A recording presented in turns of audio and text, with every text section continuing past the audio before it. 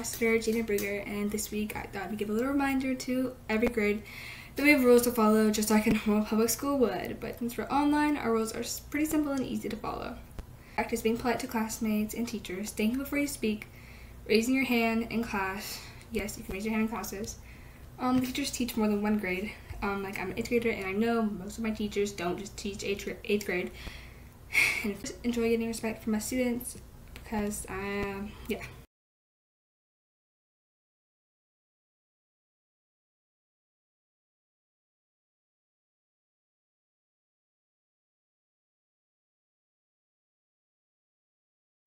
Hey everybody, it is Ms. Holt here coming to you with a grammar tip that is going to save you a lot of time and trouble as you complete your assignments this year. So when you complete Google assignments through Canvas, like a lot of your teachers will assign you, for whatever reason, sometimes Google documents that are assigned through Canvas won't show up with these beautiful little blue and red underlines like you can see on my screen.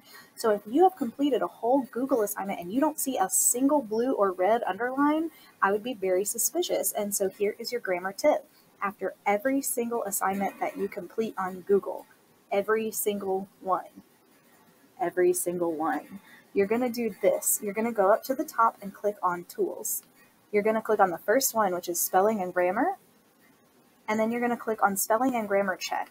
And this is going to pop up, and it's going to find, whether they're underlined or not, it's going to find your grammar mistakes. Not all of them. You'll still have to double check for yourself on some, but it's going to find a lot of them. And then you can accept these changes if you feel that they're correct. And just like that, you have a much better assignment to turn in.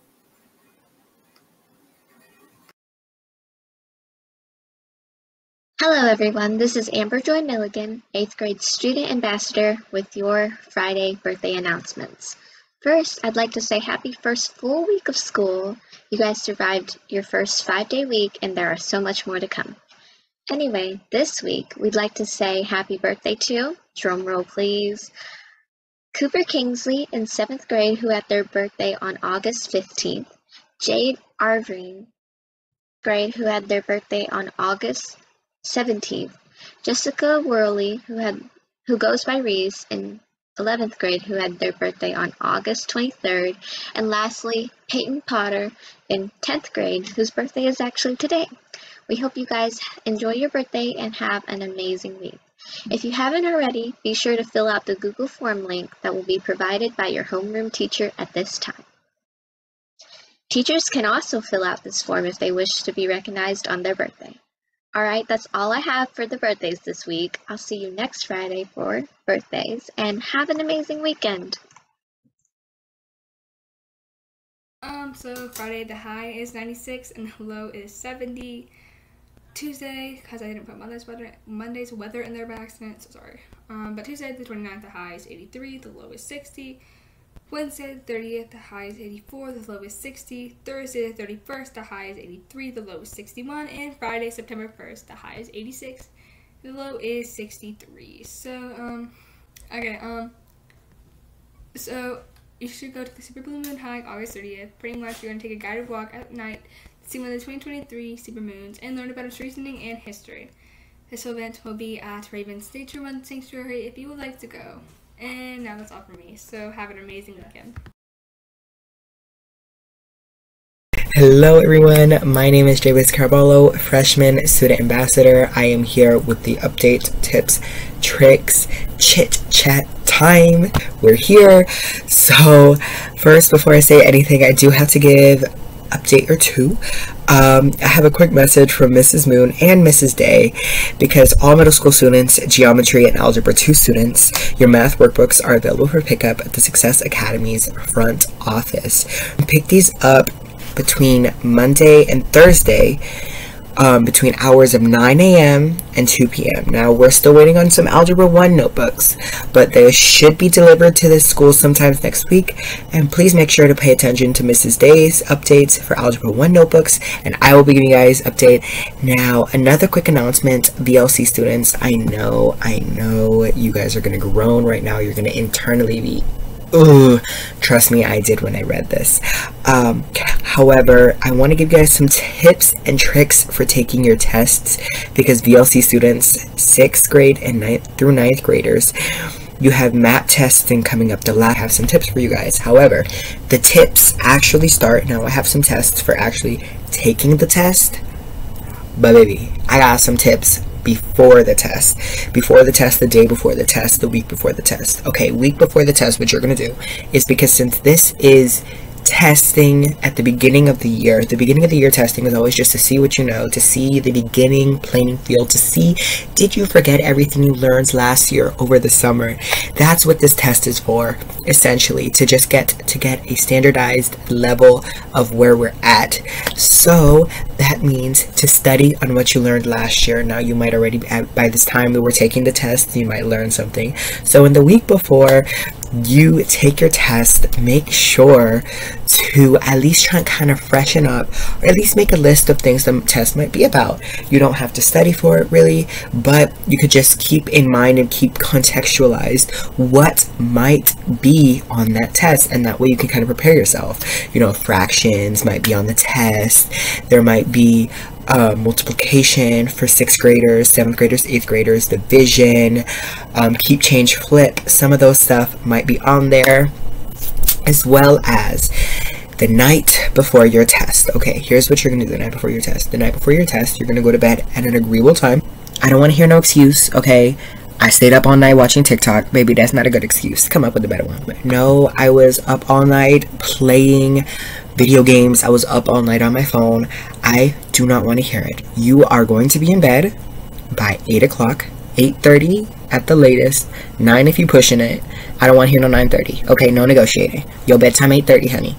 So you're going to be in bed, sleeping, and depending on what time your test is, because a lot of times we'll take tests in the morning. However, if your test is after lunch, have a good lunch, have a good breakfast. That is the key. Now, no sugary cereals, no pancakes, nothing doused in sugar. Make yourself a healthy breakfast. There's fruits, vegetables. Trust me, I don't like vegetables, but make sure you eat them, okay? Because you're gonna need them. They're gonna help your brain. You can have some quick little inspiration. Can be 2 eggs on toast, avocado toast, just healthy foods. And plus, just make sure that you are feeling your best. Don't take your test in your bed. At least if you don't have a setup desk, I have a setup desk, but if you don't have a setup desk, go to your dining room table. Now, if you're in a hectic house where there's a lot of noise, go to the quietest place possible, but make sure you're not in your bed. If you don't have a table, if you don't have a quiet area with a setup that you can go into a quiet place. It doesn't matter if you are on the floor leaning on a wall, as long as you're quiet in a good environment. These are actual test taking strategies to use during the test. Now, first things first, you can read the question carefully, then reread the passage or the problem. So something that helps me personally is when you read the question first. So a lot of people will read the passage and then go to answer the question. I answer, now, you know, in reading map, ELA map, there's several questions, and you already read the passage once, but on the first question, make sure, read the question, and then read the entire passage. It doesn't matter if it says what happened in this point of the story. Read the entire passage. With math problems, read the question more than once, because you really do want to understand what it's asking you. Examine every answer choice before you choose your answer. This happened to me in 2nd grade. I read the question and then I chose the first option, but what I didn't know is that the 2nd and 3rd options were also correct, and the 4th option was all of the above. So make sure to read every single answer choice before you choose your answer. Now make sure to label your answer for math, because you want to have units. You have to put units. So what are we talking about? Are we talking about teddy bears? Are we talking about, you know, pencils? Are we talking about bottles of water? What are we talking about? Make sure to label, because they give you an extra point or 2. Like, you know, you want to get your extra points, so make sure you do it. Okay. And if you're doing ELA, if you're in ELA, make sure to look for proof in the passage and underline it. I know we're taking map online, so you can press that little highlighter That little highlighter, you highlight. Okay, you highlight. That's what it's there for, and use it. Always, no matter what, check your work. And I know I'm not the best at this. Check your work in MAP when you're there, because you can't go back in MAP. You just keep on keeping on, and you can't go back. So make sure to check it and make sure everything's good before you press for the next questions. And X out answers that you know are wrong, because if the passage is about fairies and it's talking about goblins, baby, you need to switch it up.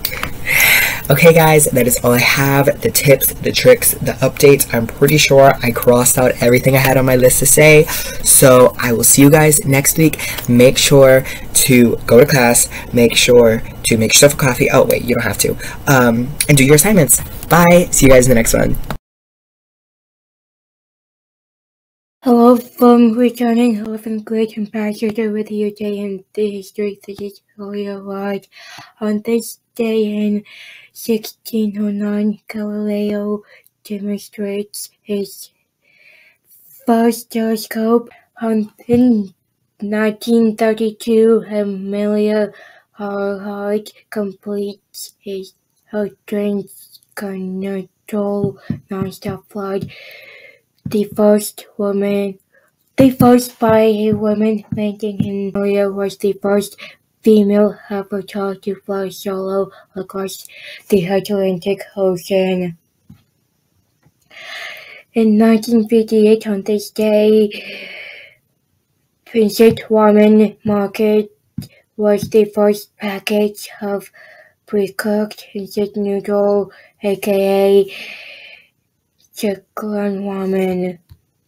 In 1985, Mid Gerard Goodwin becomes youngest pitcher during 20 games. 20 years, 9 months, and 9 days. That's today's day in the history.